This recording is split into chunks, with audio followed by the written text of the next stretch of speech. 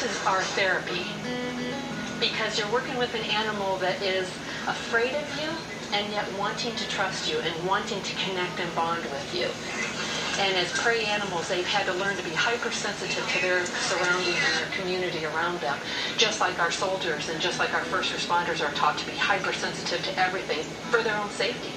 And our veterans and first responders have to learn how to understand how they communicate, how they come across, what they think, how their energy looks to other people, and they can learn to control all of that by way of the horse. I suffer from anxiety, and being out here with the horses and just being able to pet them and have them love up on me, it's very relaxing.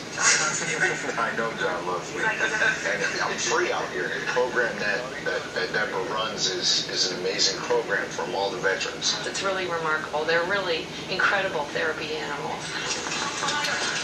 Okay, so watch out. Heads up.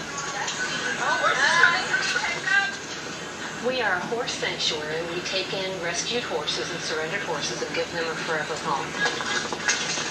When you get to know a horse, you're getting to know a personality, an animal with every bit as much intelligence and ability to communicate, same exact as what we all have and experience. This guy knows all my secrets. Yeah. Hi, Big John. Veterans, especially that have PTSD, have a tendency to isolate themselves.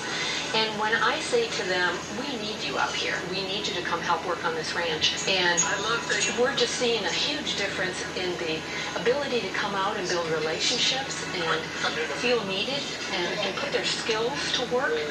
At first, my husband was a little bit hesitant. He came out and just kind of thought he was going to watch our children. And then I noticed him kind of walk off on his own and start connecting with the horses. Hi, baby. Hi. Being here where if you feel like talking, you can talk. Just love being loved up. If you don't feel like talking, you can just walk around and communicate with horses. Coming out here to the civilian sector, there are very few programs like this. This is a wonderful program. Post-traumatic stress is difficult to explain. I'm antisocial. I don't meet in big groups. My family has problems with it. My children have problems with it. There's the nagging. How come you don't do this and that? Here, the horses don't care.